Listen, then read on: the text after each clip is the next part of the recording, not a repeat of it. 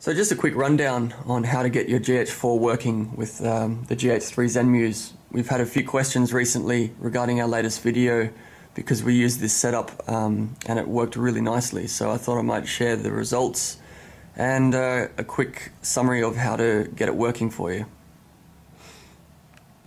First thing you want to do is to pick up one of these HDMI to AV converters. Now this one's from Kopterworks and it's basically been bulletproof for any cameras that we've thrown at it, so I'd really recommend this one. They sell also this thin micro HDMI to normal HDMI cable.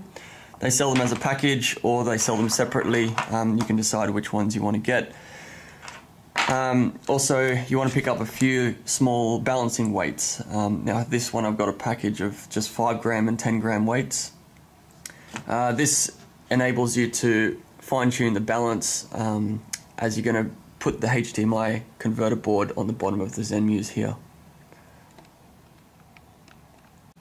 So the HDMI to AV board has 4 cables. You've got your ground and video cable and the ground and power cable.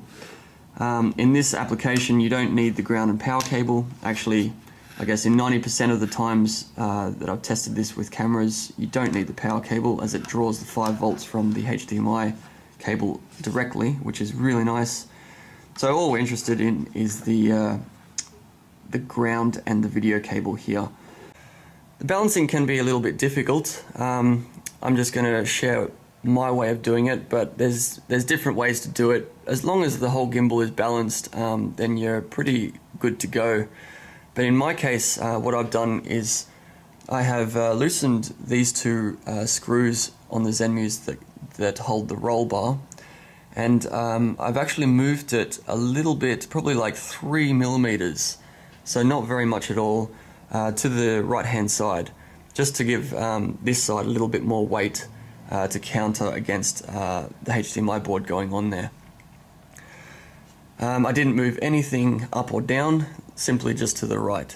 So once that's all locked off, it should balance nicely on this axis here. So even without the weights, it should balance on this axis. What I've also done is I have dropped the Zenmuse by, again, very small amount, like 5 millimeters, by undoing these 2 screws here and just dropping this bar just a fraction to give it a little bit more room between the camera and this roll bar. Well, it's not the roll bar, but where the pan connects, basically. So it enables you to put some weights on top of the camera without it obstructing its movement. So in my case, I've got a total of 25 grams extra weight. I've added 5 here on the right hand side of the Zenmuse, and then I've got 2 10s sitting on top of the camera here. These balancing weights are quite nice because they just have some adhesive tape on the back. Peel that off, stick it on, and you're good to go. So as you can see, it's quite nicely balanced here on all axes. And yeah, once that's all done, then you're good to test out and good to fly. So let's test the picture.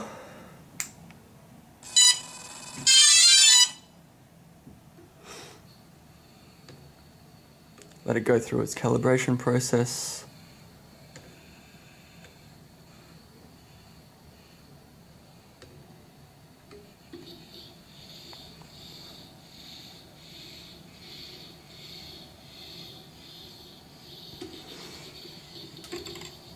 Excellent. And now you can switch your camera on. And as you can see on the screen,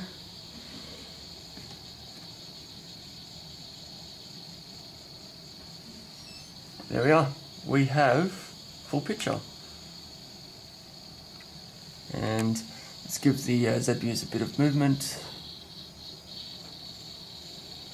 Nice.